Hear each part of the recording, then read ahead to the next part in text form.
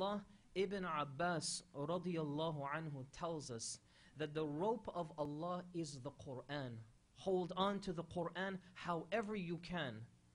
Whether it means reciting it, whether it means studying it, whether it means analyzing it, whether it means whatever the Quran is for you.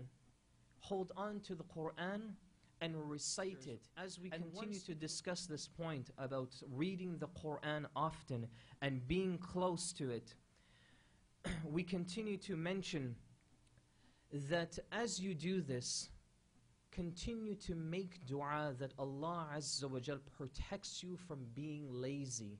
The Prophet sallallahu alaihi wasallam was always known to raise his hands and make dua to Allah Azza wa Jal, calling upon Him and say, Allahumma inni a'udhu bika min al-kasal. Can you imagine the Prophet sallallahu alaihi wasallam used to ask Allah, Oh Allah, I seek refuge in you from the evils of laziness. And so being moderate in how you live your lifestyle and how much wealth you acquire, this is also an aspect of our etiquettes that helps us to hold on to the rope of Allah Azza wa Jal. Don't be of those that Allah subhanahu wa ta'ala asks a rhetorical question in Surah Al-Takathur. أَلْهَاكُمُ التَّكَاثُرُ حَتَّى زُرْتُمُ الْمَقَابِرِ. Are you still in a state of play where you are trying to collect as much as you can? You're trying to consume as much as you can. When is this going to stop, or when is it going to relax itself and become moderate? حَتَّى زُرْتُمُ الْمَقَابِرِ. Is it going to end when it's time for you to reach your graves? Whenever I look at this surah, it's very frightening to know how Allah Azza wa Jalla is speaking to us here. I mean, it sounds profound. It sounds like Allah is refuting us. Allah is upset speaking here.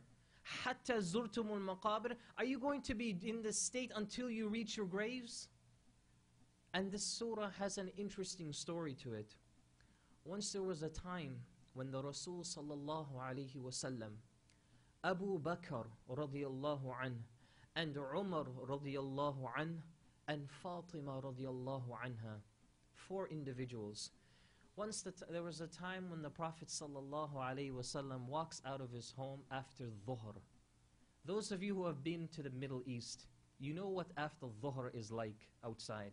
It's hot, it's sunny, and most of the Middle East still observe that when during that time stores are closed and everybody stays indoors.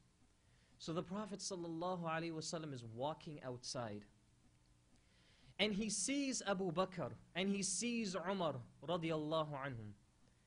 So they see him, the Rasul ﷺ, and they ask him, Ya Rasulullah, what are you doing outside at this time? So the Prophet ﷺ turns the question on them and said, what are you all doing here? And they said, Ya Rasulullah, we are hungry and we are looking for food. Allahul Musta'an. The companions are the people who should be the richest people in the world. They should have the most wealth because they are the ones who carried Islam to us. Yet you find companions, they are searching for food on the hottest time of the day. And Abu Bakr and Umar radiyallahu anhum, they lift up their garment and they showed the Rasul sallallahu alaihi wasallam that each of them had a large stone tied at their stomachs in order to constrict and hold the hunger that they were feeling. What do you think the Prophet sallallahu alaihi wasallam did? He lifts up his garment and you find that there were 2 stones. Sallallahu alaihi wasallam. 2 stones. So they see another companion, and this companion invites them, Abu Ayyub al-Ansari. He invites them to their home. He sees all of them gathering, speaking, so he says, come in. If you need food, I have food. And they sit down. He goes and he slaughters a sheep and he prepares it and he brings it with some bread.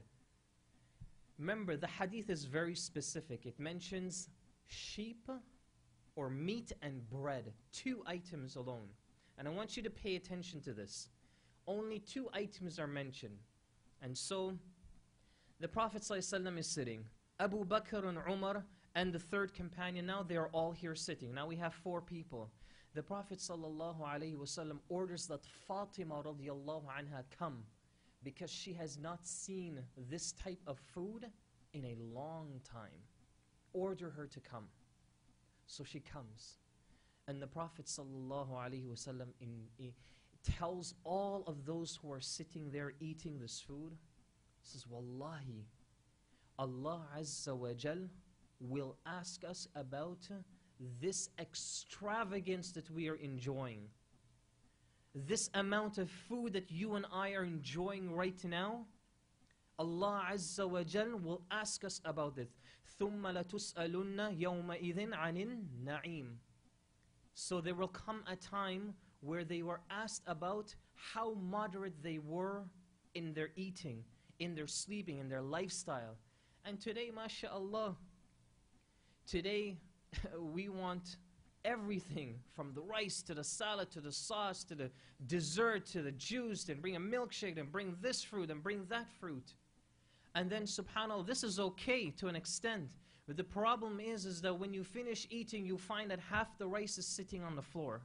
You find that half the food is still sitting here. We don't realize that Allah Azza wa Jal actually is going to bring us what you say, on this food, is going to bring us account, and He will ask us, Ya Fulan, O Ahmed, O Muhammad, O Salih, O Fatima. And He will ask us, this day you ate this food, why did you leave it? Don't you realize that there are people out there who are still searching for the same grains of rice that you and I enjoy? So hold on to the rope of Allah Azza wa Jal. Your friends will define who you are. You may think that you are a good person, you don't do anything wrong, and everybody loves you and you're just moderate type of guy. Realize that just by simply having the company that is opposite to you, so let's say you have friends that smoke, that drink, that do haram things, or even if they are Muslim and they never pray, realize that you are also associated with this type of person. And the Prophet ﷺ tells us in an authentic hadith that the person, he is on the religion of his friends. He is on the way of life of his friends. It's an authentic hadith in Bukhari wa Muslim. A person is on the religion of their friends, their companion. So look to see who it is that you befriend. Alhamdulillahi Rabbil Alameen Ar-Rahmanir Rahim Maliki Yawmiddin Iyyaka na'budu wa iyyaka nasta'in Ihdina as-siratal mustaqim